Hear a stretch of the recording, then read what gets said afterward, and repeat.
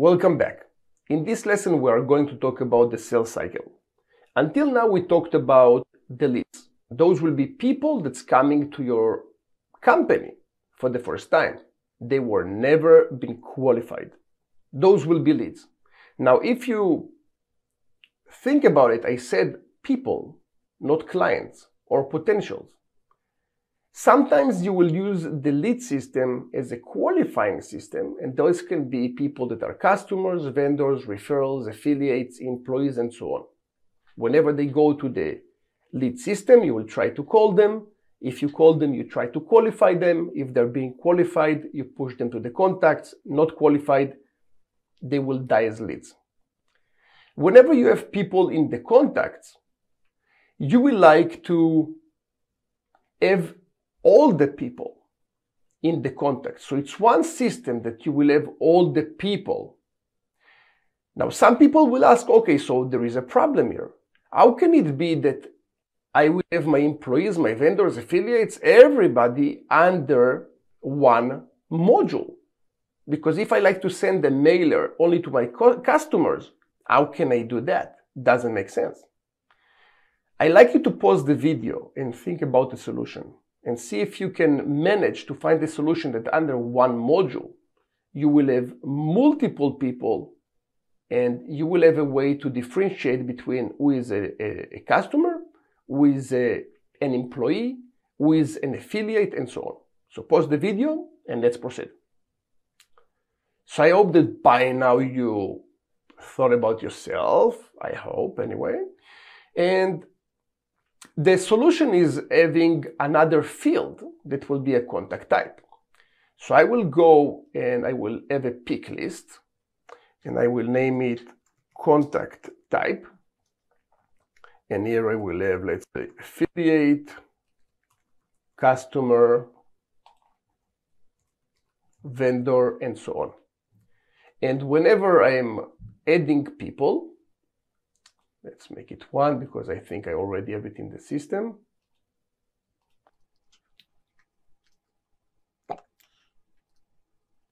So whenever I have a contact, I will need to select what is the contact type. And where is my contact? Okay, so the contact type, let's say it's a customer. Now, from the other side, if I like to filter them, I can create a new view. I can call it customers, and the contact type is customer. And then this view will show me only the customers. One more thing that you can do is you can create a filter of all the customers, which we did all that in the previous lessons, obviously, so I'm running fast. And then you can save that as a filter, and it will show you also how many people are in this view. So you'll have one for customers, one for vendors, and so on. The reason that you want to have people only in leads and contacts and not in other modules is because most of the extensions in the marketplace will talk to people only under leads and contacts. And if you're going to have more custom modules, and those custom modules will not be part of the extensions, and you will have very much limited functionality on how to work with them. Also, it's much simpler to deal with people in two buckets, leads and contacts versus multiple. So that's important. Next, we're going to talk about accounts. Account can be basically a company, let's say Blue Web or HP. And people work in those companies. So this is one approach. Another approach is the account. The account is a bucket.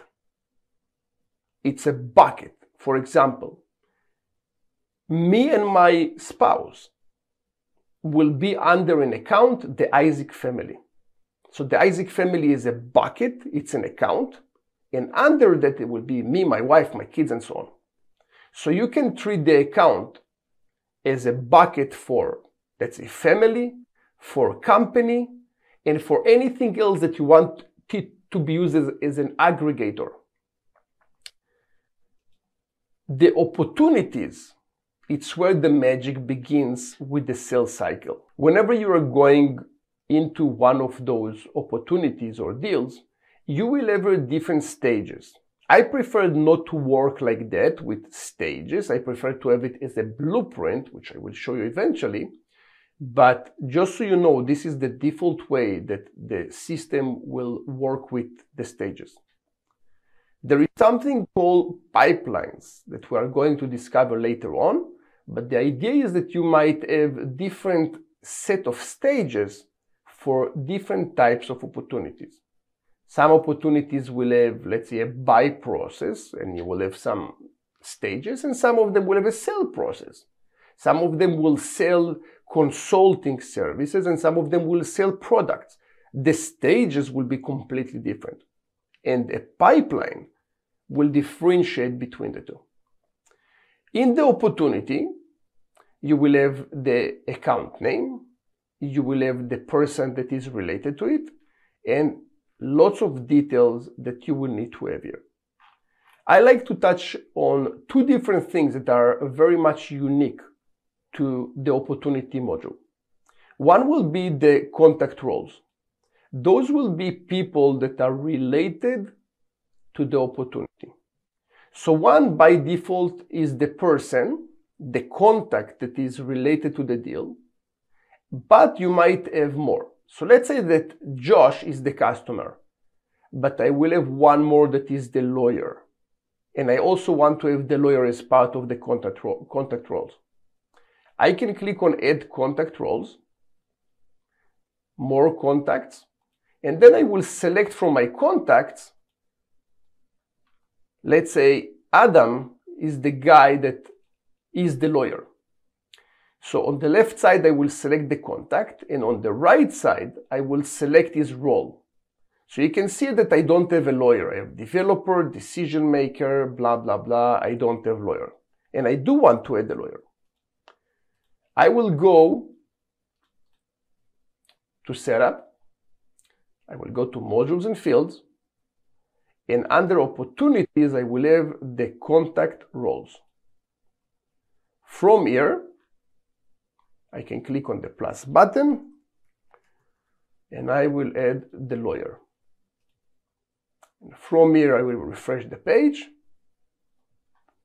I will go to More Contacts.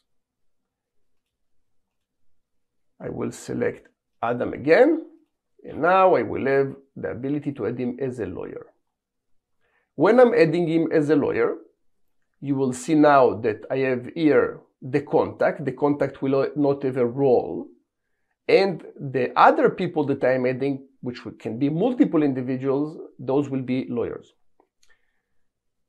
Some people will try to send information or do some automations on the contact roles. Most of the time you can do it with Deluge, with scripting language. And you can access all this information. Working with the contact roles directly from without code, it's relatively useless.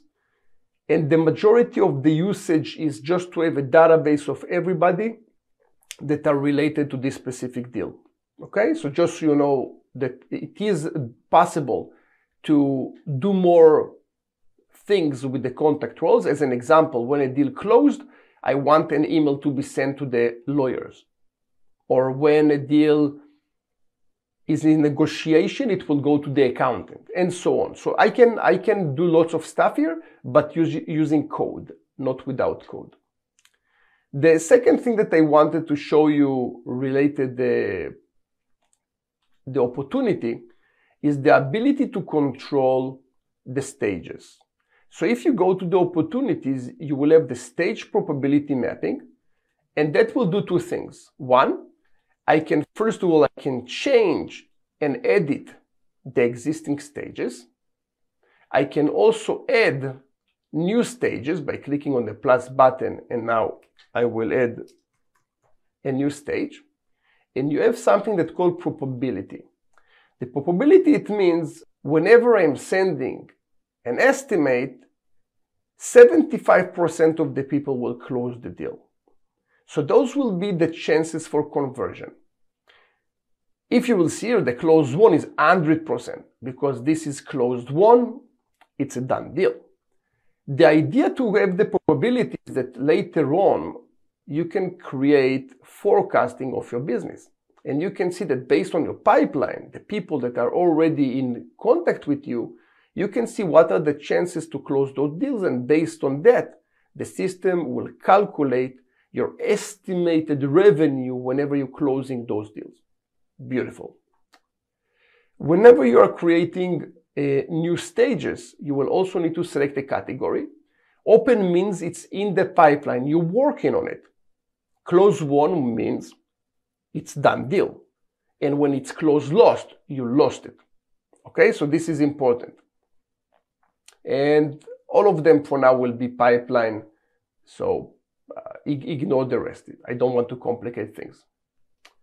So those are the things that are related specifically to the opportunities. Go back to the architecture that we talked about. You will need to have a proper architecture for your opportunities. It's important.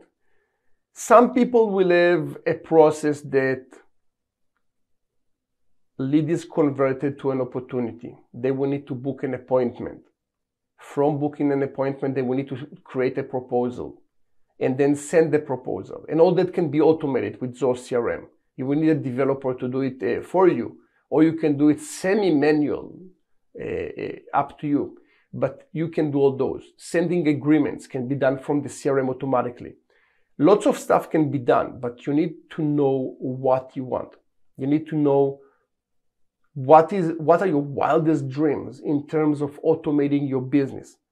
The automation, not only reducing man hours, which is tons of money, it's also reducing mistakes, which I see it as the biggest thing in business.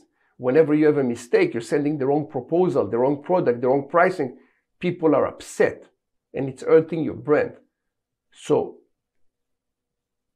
it's important that you're planning what you want your automations to be, and based on that, you will start to work and define your opportunities. Thank you for watching the lesson. If you'd like to know more about us, we are Amazing Business Results. We are a Zoho Premium partner and we offer a few services. One service will be custom Zoho development. That means that you're coming with your own business problems and we'll find the right Zoho solutions for your needs.